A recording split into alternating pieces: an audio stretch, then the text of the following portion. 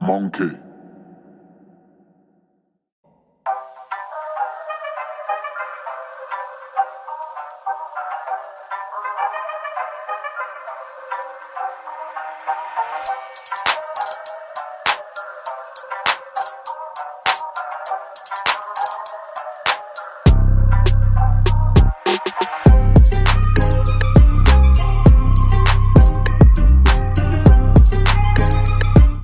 Hello guys, and in today's video we're going to be talking about Grimmjow's character and how he got to the point where he is at the end of the Hueco Mundo. Nothing afterwards. But yeah, be sure to like this video, subscribe, share this video with the rest of your village. We're going to be talking about Grimmjow and how wild this dude is and how his downfall was pretty much inevitable as a character. So, Grimmjow's whole thing at the start of his introduction was just disrespectful and assholish behavior towards people around him. Aizen, he'll fall in line. Everybody else, he'll just act cold towards, and that's when I got the attention of him. I was like, oh shit, well, this dude, what's wrong with this nigga? Why is he acting up like this? What's happening? Ulquiorra was tasked with the mission of like, okay, your responsibility is Ichigo. Grimmjow was getting mad at that because he's like, nigga, he didn't even like kill this nigga he was supposed to. So Grimmjow literally just left and did his own thing and went to go fight Ichigo. First mistake. So when he went there to fight Ichigo, he stabbed Rukia with his hand. They got into their clashes. It was a really like crazy battle between them. The boxing was happening. Ooh, Grimmjow going crazy. Ichigo, protagonist powers, gets a good Tensho. Slices this dude through like with his hand and his chest, like just slashed. And yeah, Grimmjow was gonna keep fighting, but he stopped there. He's like, oh, what's up? And then after that, who stopped him was Tosin. Tosin stopped him. Tosin said, you already know what it is, nigga. You didn't follow orders, nigga. We gotta go back. Then, like, while he was going back, Ichigo's like, why? I want to keep fighting. Why are you leaving? It's like, bro, nigga, Tosin just saved you, bro. You're weak as fuck, bro. Sit in your corner, nigga. The name's Grimmjow, whatever the last name. And number 6, find my ass after. I was gonna do my fucking, like, power boost shit, but I got stopped, nigga. So you wouldn't even handle that anyways. Yeah, just a bunch of talking shit, you know what I'm saying? So when we get to Hueco Mundo, Aizen's not even mad. Tosin's the one who's mad. Tosin was fibbing. But Aizen wasn't like really feeling nothing. So Tosin like slashed this dude's arm off, then burned his arm with a Hado. And Grimmjow was about to fight him. Aizen put his ass in his place. He said, fight him and you die. Bro, and that's the start for it. Because Grimmjow always wants to put himself up as superior, but there's always people who are putting him down and calling him, you're garbage, sit your ass down. Like you fucking little hollow Arankar bitch. Like that's how they looked at Grimmjow. And that's the first like thought that came to my mind. I'm like, bro, Grimmjow's being treated like a bitch right now. Bro, what happened to the last one? He looked so cool in battle. Bro, that's when I knew, pecking order wise, even if he thinks himself as the strongest, there's always people who put him down. That's just a fact. So when we get to the next fight with them and Ichigo, because there were circumstances at hand when it came to like getting to that fight. When they started fighting, Ichigo had his hollow mask like put on, and then Grimmjow's like, what the fuck is that? What is that? What is that? You know what I mean? And then they just start fighting. Next time we see this dude bloodied the fuck up, hurt as a bitch. They keep clashing though. Grimmjow's not backing out of the fight. He keeps going. And when you see him keep going, you're like, oh shit, what's happening? This is wild. This is a wild ass fight. People are getting cut up, everything. Everyone's having their own individual battles. But Ichigo loses the hollow mask, and then after Grimmjow sees that as an opportunity and goes after him. Later on in the fight, Shinji stops them. He gets into a fight with Shinji. Shinji's like, nigga, who are you? Then later on, we see Ulquiorra come into the scene, and Ulquiorra saves all of them because it's like, nigga, you guys are weak. Look, you see this? Grimmjow gets taken away from the fight again. Grimmjow wanted to get into the fight and keep doing the fight, and then he gets taken away again. That's the crazy thing. Grimmjow's wild, like in terms of like he doesn't give a fuck about authority and a lot of other things. But if you're being honest, he just wants to get into. He just has that ferocious instinct to get into battle. That's just his whole being as a character. So when you see this type of stuff, it's like, damn, bro, Grimmjow, you're getting bitched over and over and over.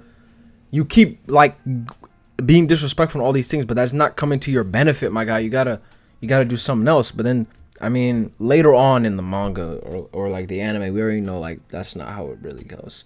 So when Grimmjow gets brought back to Hueco Mundo, Orihime is there. I'm not gonna talk about that. You can watch the anime for yourself. But when Orihime is there, Aizen's like, okay, bitch, heal this nigga's arm. And that she did that, and then Grimmjow got his whole arm back, and he's like, oh my god. Grimmjow just shit talking all the time. And then he's like, bro, man, do my number 6 number, bruh. I was getting bitch talked by this one fucking nigga who took my place. Give me my 6 number back, because Garankars all have numbers, and then his got scratched off because he didn't follow orders. So he's like, put my number 6 number back. Then he killed that fucking replacement. Killed that nigga. Was laughing. Going crazy. And then after that, that's when I knew, bro, Grimmjow's wild. Grimmjow's wild. He literally could have just bitch slapped that nigga. He killed that nigga. The nigga's wild. His own homie. So that's the first time when I knew, bro, Grimmjow ain't playing around. The next time I think we see around that time was like, okay, they're all at the table. Grimmjow's there too. Aizen's coming in because there's about to be a meeting. They start talking about like how Ichigo and them just came in. And then the minute he hears Ichigo, Grimmjow's dick just shots up. And then he's like, oh my god, I gotta fight Ichigo now. Then when he goes to fight Ichigo, Tosen's like, okay, sit down, nigga. He's like, nah, nigga, this is for Aizen. Aizen wants Ichigo dead, right? So I'm gonna go kill his ass. And then after that, Aizen's like, come on, bro, sit down, bro. He doesn't say nothing. Like, that's what Grimmjow, he doesn't say nothing. And that Aizen's like, nigga, what? Bro, you better pay attention, nigga. Fucking like, and then I fucking spiritual pressure. Put this nigga on his knees, bro. And then after that, like, Aizen's like, you ain't gotta worry, niggas. I'm here. Fucking All Might out here. And then after that, it's like, bruh, Grimmjow keep getting bitched, man. Grimmjow just want to be ferocious. Grimmjow just want to do his own thing, you know? But people keep putting him down. And I keep seeing that throughout the anime. And it's like, damn, bro, people keep putting my nigga Grimmjow down.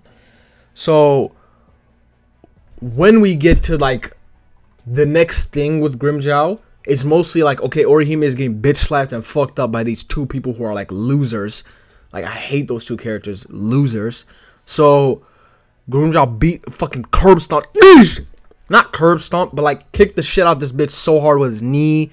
Then after that, goes after the other girl, vaporizes her. Then after that, we see him like fucking rip off the girl's leg, blood everywhere, then kill her.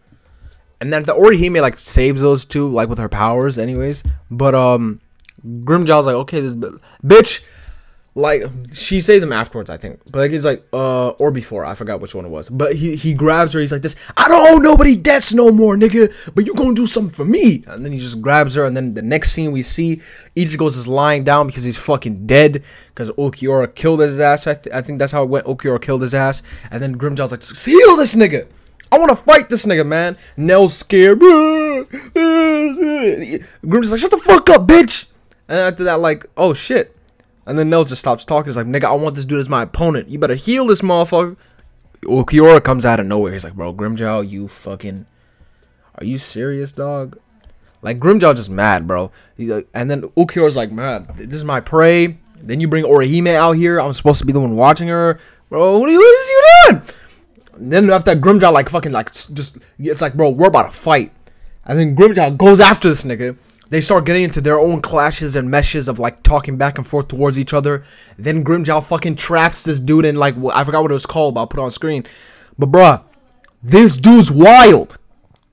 So when you see this, it's like, bro, he doesn't give a fuck. He doesn't care. All he cares about is the battle, and the prospect of losing is something that's fucking with his brain. So then he has to keep coming at people. Keep coming at people who like ever try to put him down as non-superior. That's when I knew this nigga has like an ego that's wild, and he's super fucking prideful. But it's actually wild to me how prideful this man is. I mean, there's a lot of other prideful characters, but this nigga really out here. So when I saw that, I was like, okay, damn, bro, Grimmjow's about to fight Ichigo, bro. Ichigo's still like kind of fucked up. He tells Orihime, bitch, heal his ass. Then Ichigo's like, okay, nigga, stop right there. Stop right there, bitch. Then we get into the fight with Ichigo and like Grimmjow. These verbal messages keep going back and forth, and Grimmjow's like, why'd you come here, nigga? Why'd you come here? Fucking mic dropped. Why'd you come here, nigga? Why'd you come here? That was the thought. It's like, why'd you come here? Did you come here for battle? What did you come here for?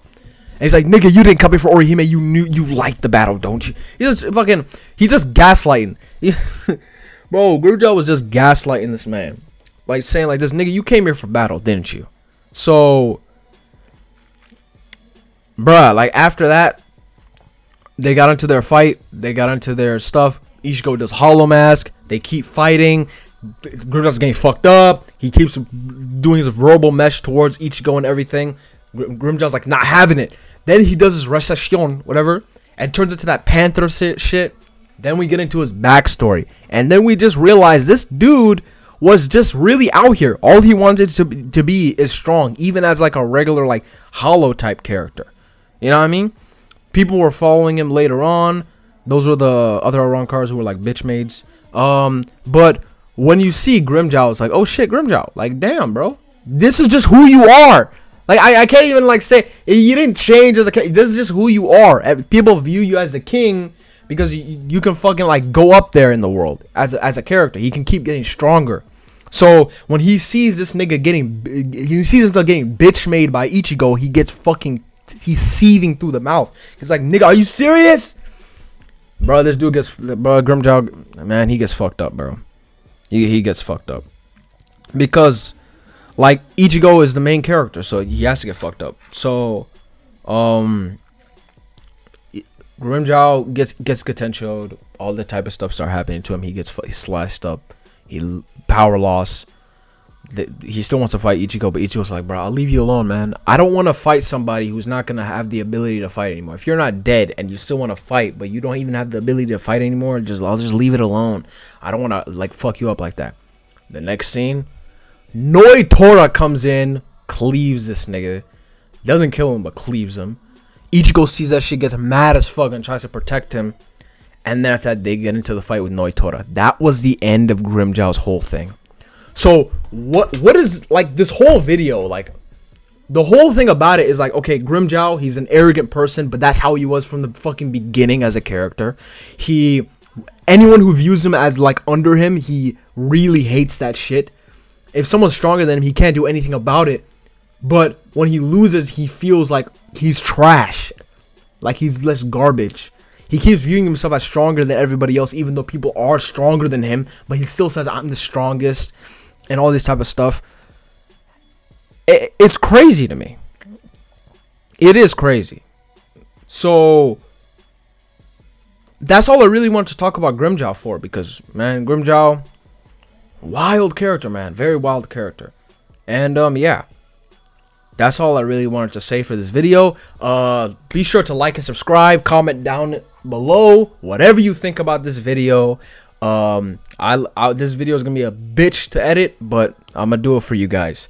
So thank you so much for watching until the end if you did. And yeah, share this video with the rest of your village. I'm gone. Bye.